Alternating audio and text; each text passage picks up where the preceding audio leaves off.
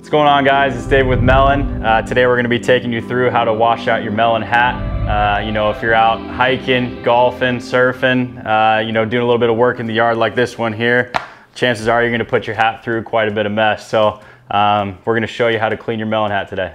All right, first step, you're going to grab your Melin hat, bring it under the sink, bring it to about a medium temperature, and just let it run under there for about 30 seconds or so. Kind of massaging it through. Just make sure the hat's good and soaked. Even down into the interiors as well. A lot of times we're sweating on the interior.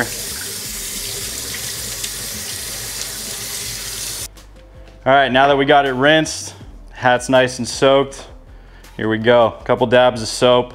With the soap here, let's just make sure that we use a nice gentle dish soap. Nothing too crazy. Good for the environment, hopefully.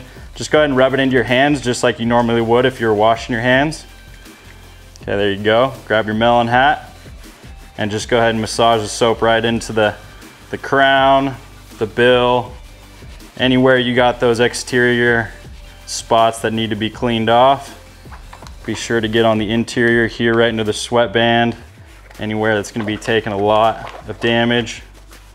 Just kind of wipe it through. You can see it's already coming together here.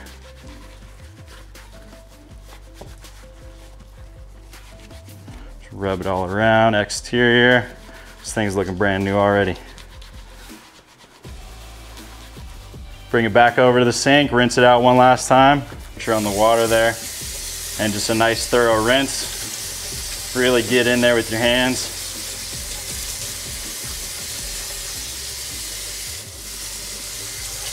And just kind of run that through again, all along the undervisor, all in the sweatband. Make sure you get it in that liner as well. Really rinse that out.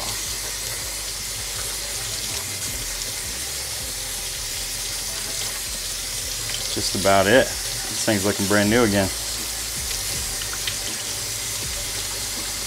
Don't be too worried about getting it too wet either. Crown material is not going to break down for you. The bill will be all right. It's not that cheap flimsy cardboard that's usually in these things. There you go. Shake it out. Even wring it out a little bit. That excess water. And all you're going to do from here is go on and bring it on outside. Make sure you have a nice sunny space. Make sure the air has, you know, a decent flow through it. You go ahead and drop it down, whether it's on a tabletop, out on your balcony, out in the backyard, and just make sure it thoroughly dries before you put it back on. And there you go, brand new Melin hat version 2.0.